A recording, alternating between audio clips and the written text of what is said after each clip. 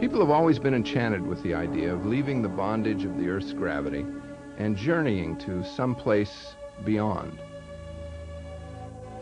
According to the Old Testament, a chariot of fire carried the prophet Elijah up into heaven.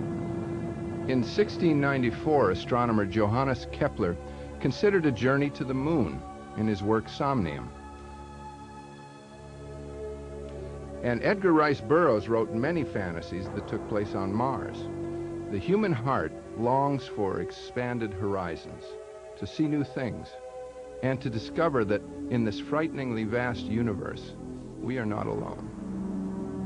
For most of history, such dreams were the stuff of myth and fantasy. People had no idea of the kind of medium they would have to go through to reach the planets or stars.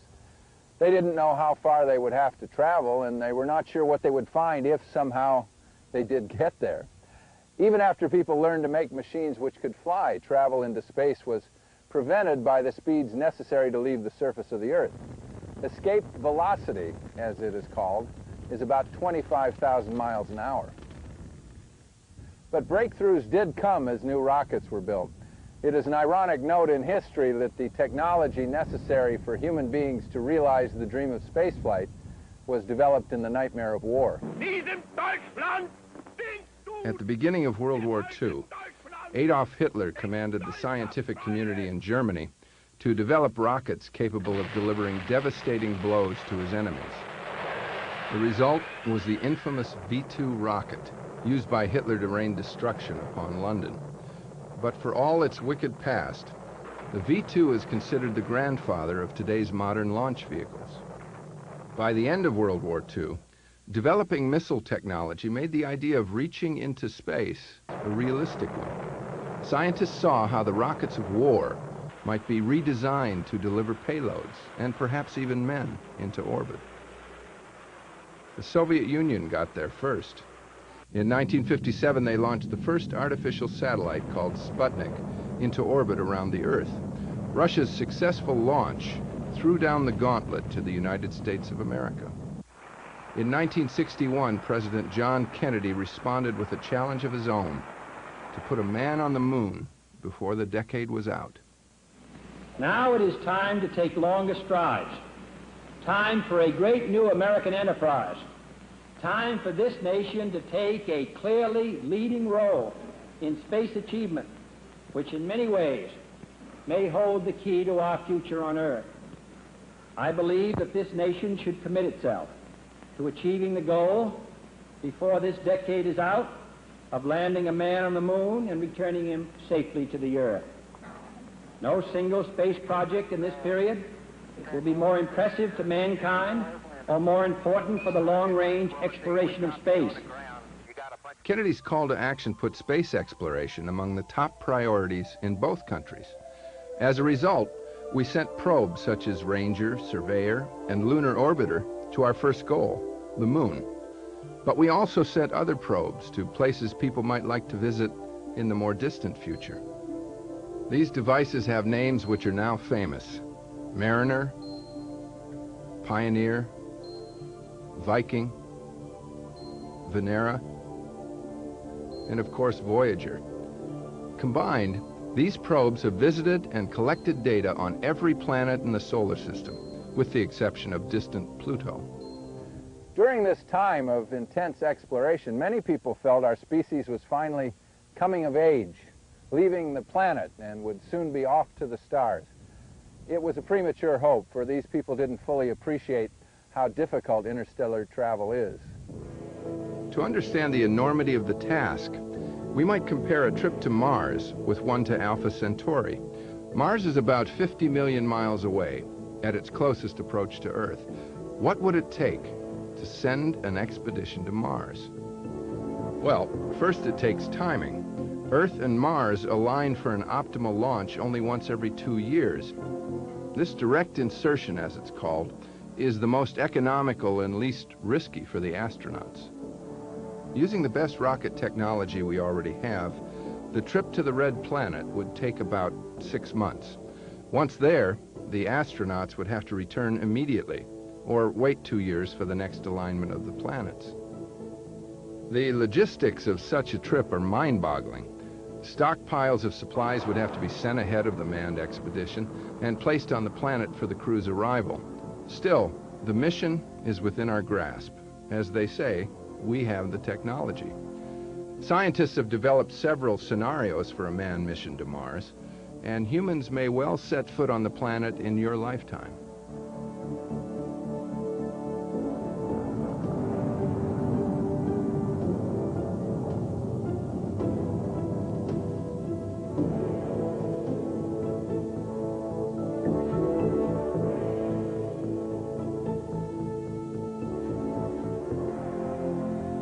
To get back to our comparison, the Alpha Centauri system is a whopping 25 trillion miles distant. In other words, about 500,000 times further than a trip to Mars. To give a sense of the distance, we can look at the speediest craft we have made to date, Helios. Launched by Germany at 32 miles per second, it holds the record. If it had a track that would hold it to the ground, it would zip around the Earth in 12.5 minutes. At such a huge speed, you'd think that it would reach the nearest star in short time, but it would actually take a spacecraft traveling that fast more than 24,000 years to reach the Centauri system. This is an immense distance, and remember, Alpha Centauri is our nearest stellar neighbor, the adjoining cosmic property, you might say. If we cannot reach it, we certainly cannot reach other stars. It obviously makes Mars seem close. So how can we think about a trip that is 500,000 times greater in distance, one that would take centuries at the speed of our fastest spacecraft? Well, there are people who dream about such trips and try to turn them into reality. These visionaries have devised a number of different methods which have technological possibilities.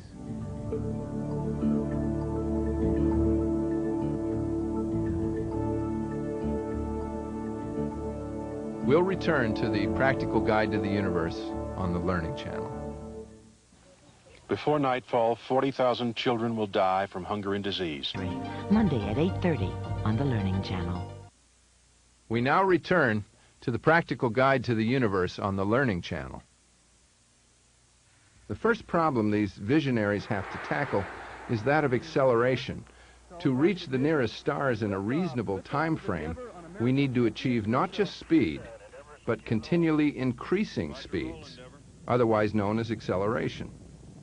Some people argue that the ideal acceleration would be 1g, 32 feet per second squared.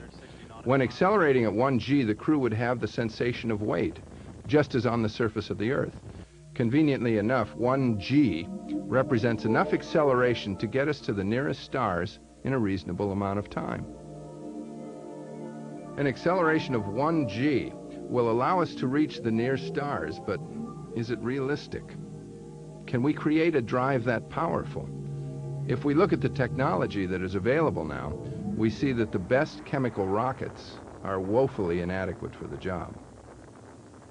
Some have envisioned using a kind of power already available here on Earth, nuclear fission reactors like the ones used to power nuclear submarines and light our cities. A fission-driven craft might eventually reach a nearby star, but several generations of crew would have lived and died on board before arriving.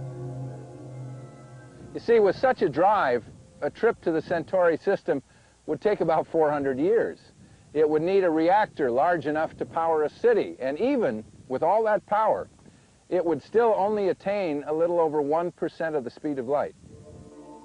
Others have proposed a spacecraft driven by nuclear fusion rather than fission, in effect harnessing the power of the hydrogen bomb. In fact, scientists have already designed such an explosive drive system, on the drawing board at least. They called it Orion. In theory, we already have the know-how to design this bomb-driven spacecraft. Other more exotic fuels remain beyond our technology, yet continue to tantalize the star travel visionaries. Antimatter is one example. Physicists have discovered there is a whole class of matter that is the mirror image of normal matter that we are familiar with. This matter has the same weight as ordinary matter, but the opposite spin and electrical charge. When matter and antimatter come together, they destroy each other and release a burst of pure energy. We've already been able to manufacture antimatter in particle accelerators, but only at a huge cost in energy, and the amounts are better measured in atoms than in ounces. Still, if we can make it in quantity, antimatter can achieve the 1G acceleration. For the nearest stars, another way to deal with the fuel problem is simply not to take any fuel in the spacecraft. Pretty good idea, huh? You may be wondering how a spacecraft could get anywhere if it didn't carry any fuel.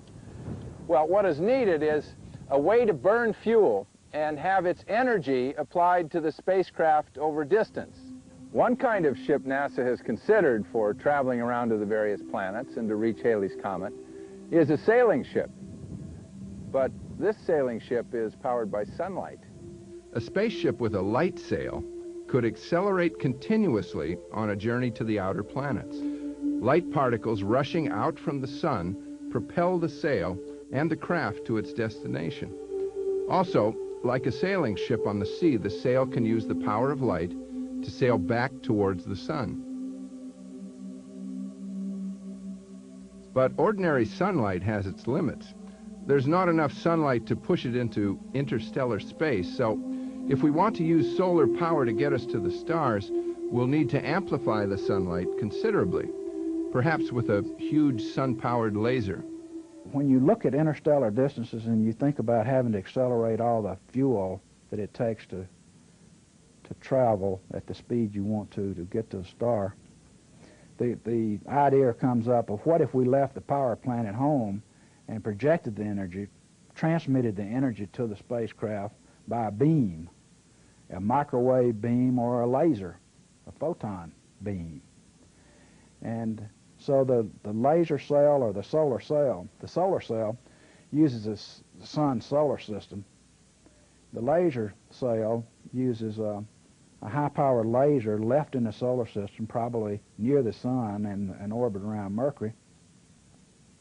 And it projects a beam out that pushes on the cell that accelerates it to very high velocities to let you would need for stellar travel or travel to Alpha Centauri anyway. The craft's sail would be enormous, over 650 miles across. Huge size would be necessary not only to send the ship on its way at half the speed of light, but also to slow it down when it reached the target star. A trip of this kind would take great faith on the part of the crew. They would have to trust people back in our solar system to start and stop the laser at the appropriate times. The round-trip time using the propulsion system would roughly be 50 years for nearer stars. We'll return to the Practical Guide to the Universe on the Learning Channel. The blackened coil unwinds. A big difference.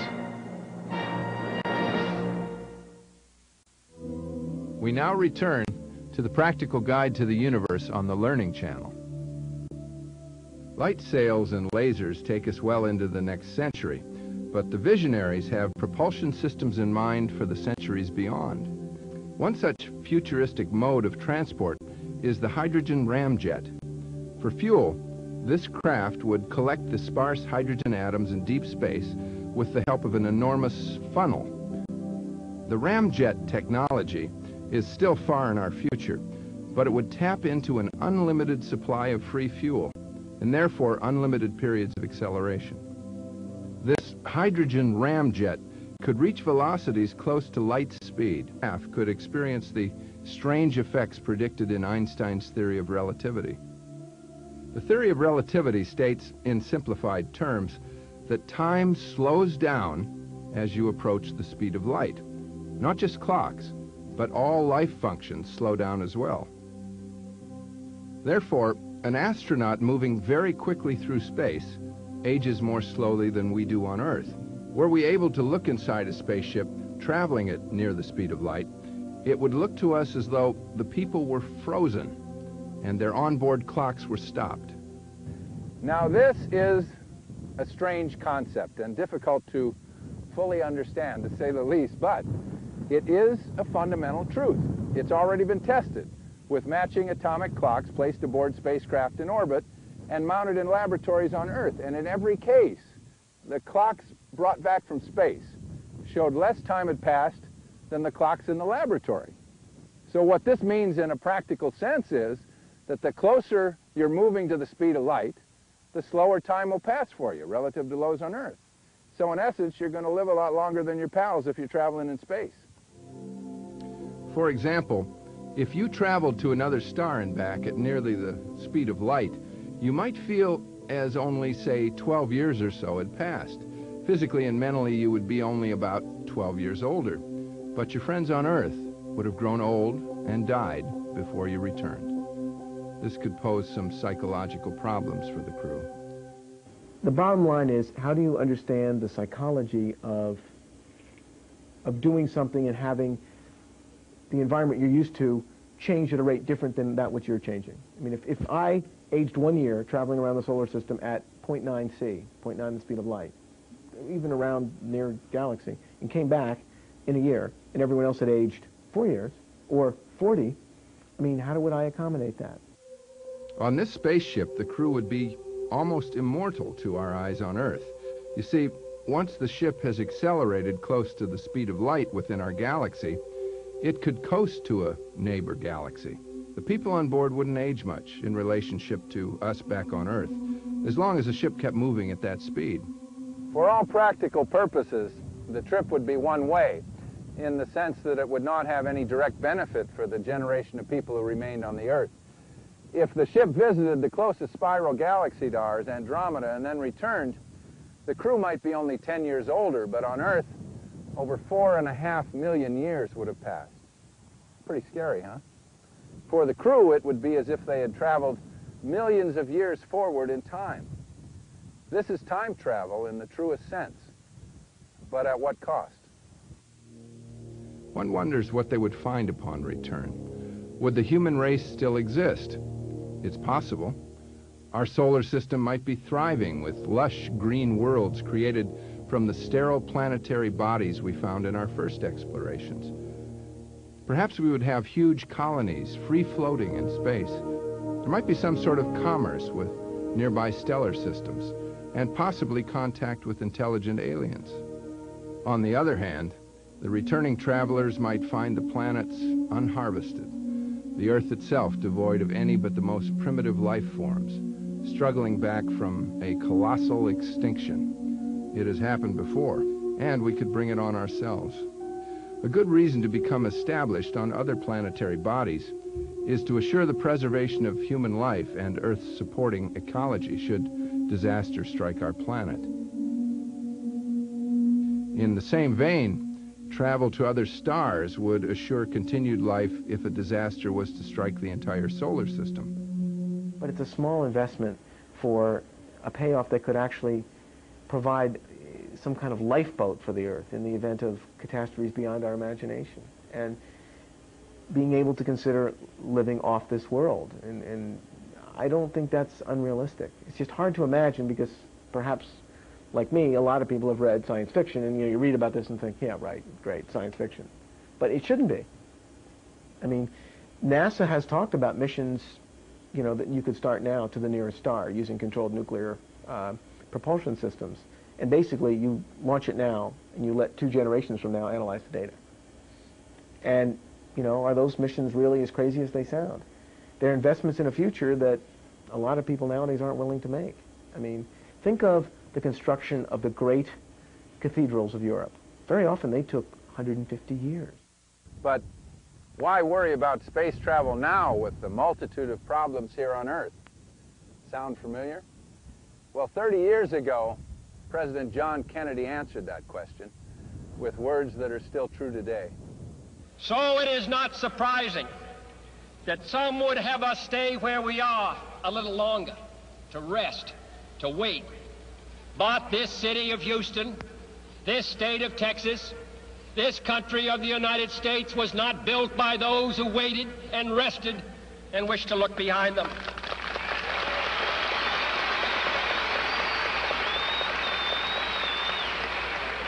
We choose to go to the moon in this decade and do the other things, not because they are easy, but because they are hard. Because that goal will serve to organize and measure the best of our energies and skills. Because that challenge is one that we're willing to accept, one we are unwilling to postpone, and one we intend to win, and the others too.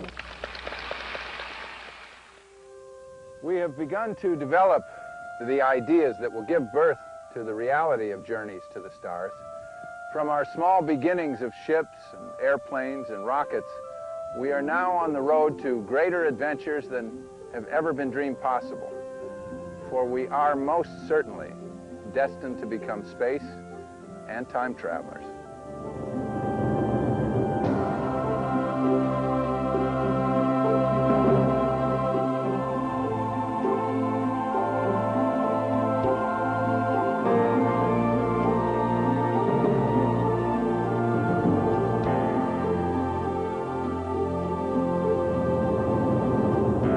Next on the Learning Channel, join us to understand how high-tech breakthroughs let us travel through time as we continue with the practical guide to the universe.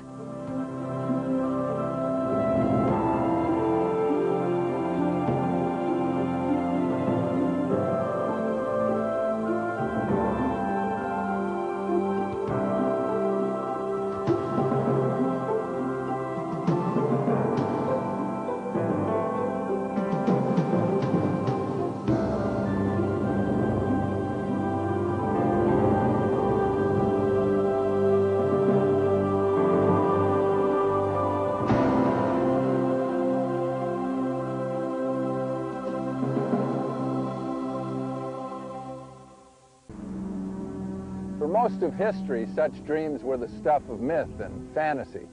People had no idea of the kind of medium they would have to go through to reach the planets or stars. They didn't know how far they would have to travel, and they were not sure what they would find if somehow they did get there. Even after people learned to make machines which could fly, travel into space was prevented by the speeds necessary to leave the surface of the Earth.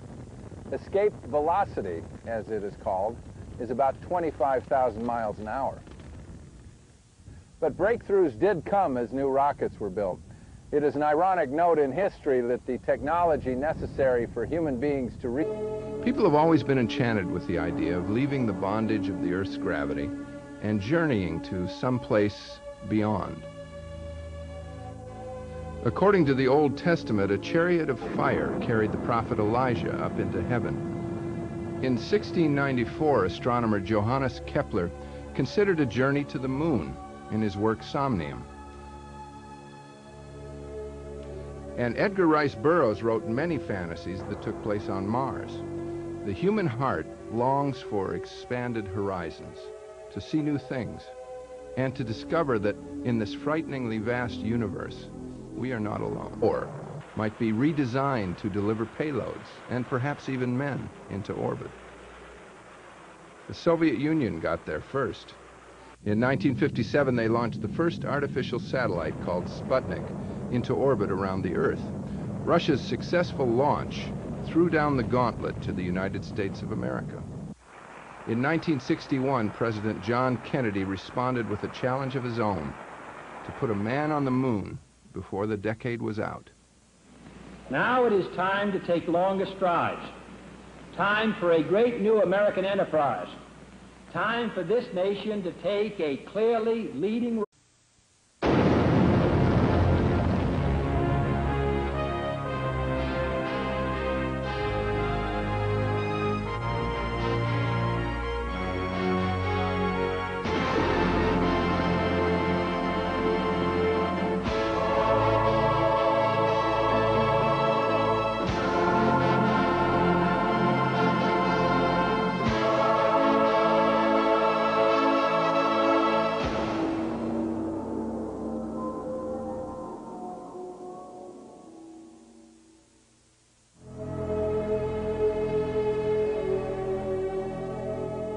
The dream of spaceflight was developed in the nightmare of war. At the beginning of World War II, Adolf Hitler commanded the scientific community in Germany to develop rockets capable of delivering devastating blows to his enemies. The result was the infamous V-2 rocket, used by Hitler to rain destruction upon London. But for all its wicked past, the V-2 is considered the grandfather of today's modern launch vehicles. By the end of World War II, developing missile technology made the idea of reaching into space a realistic one. Scientists saw how the rockets of war